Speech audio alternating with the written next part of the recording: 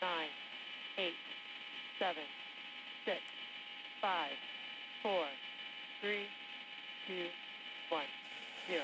Ignition. Liftoff of the Falcon 9 and Crew Dragon. Go NASA, go SpaceX. Godspeed, Bob and Doug. America has launched. And so rises a new era of American spaceflight, and with it the ambitions of a new generation continuing the dream. 20 seconds into flight, stage 1 propulsion is nominal.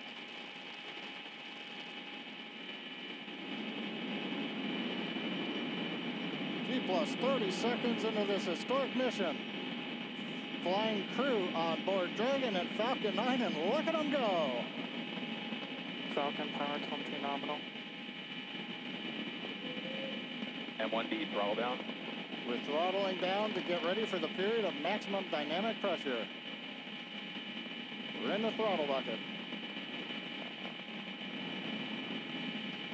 Reports say all systems are go. Vehicle is supersonic. We've exceeded Mach 1 on the Falcon 9. M1D throttle up. We're throttling back up to full power as we're through max Q. Copy, 1 Bravo. We heard that 1 Bravo call out. That's just the second abort zone that they're in. They'll continue to be on this until the first stage has done its job and they switch over to the second. At this point, Bob and Doug pulling about 2.3 Gs, 2.3 times the Earth's gravity, already moving at over 1,500 miles per hour.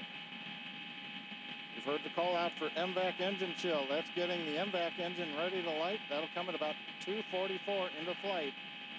Right now, everything continuing to look good. Next major event coming up is going to be the triple.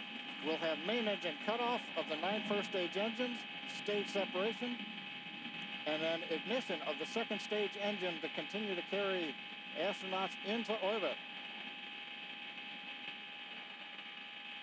Coming up in about 20 seconds.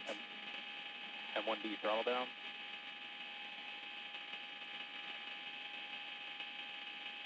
You heard we're throttling down the Merlin engines on the first stage.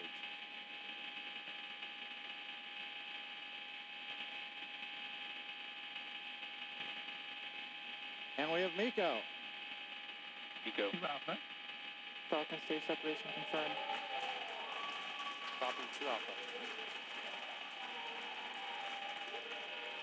MVAC ignition.